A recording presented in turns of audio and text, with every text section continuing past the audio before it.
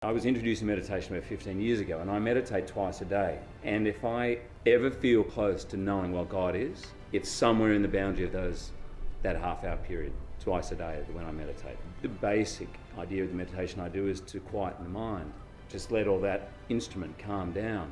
And I sometimes have experiences where I feel a little out of body, a little time. Ideas of Hugh Jackman as a father, as an actor, all those roles we play just seem to melt away. And somewhere in there is where I have some glimmer, some glimpse at what God is. And it's a feeling. And it's blissful. And it can go like that, and every minute you try and grab onto it, it's gone.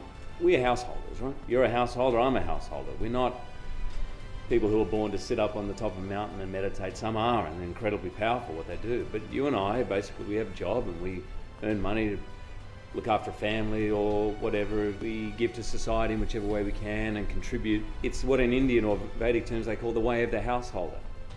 But twice a day, even as a householder, I can dip into what I call that gold, that the substance of what is God, and just bathe in it.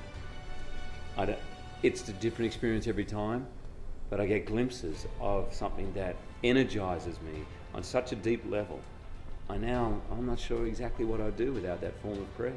It's a way to be in touch with who I really am. I did a film called The Fountain. If you get a chance to look at it, it's his version of, I think, the meaning of life.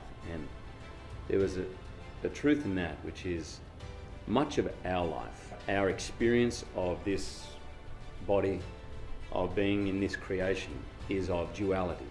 And that in fact, God exists beyond that, or the concept of God or truth is beyond those things.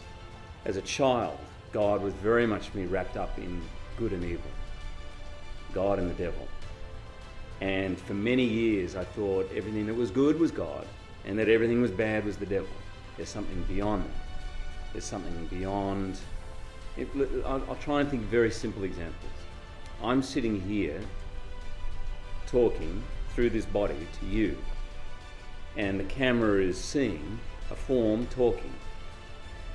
And there is God within this whole entity and outside of it that exists beyond the words I'm saying, beyond the actions I'm using, beyond the space. There is something linking all of us. That to me is God.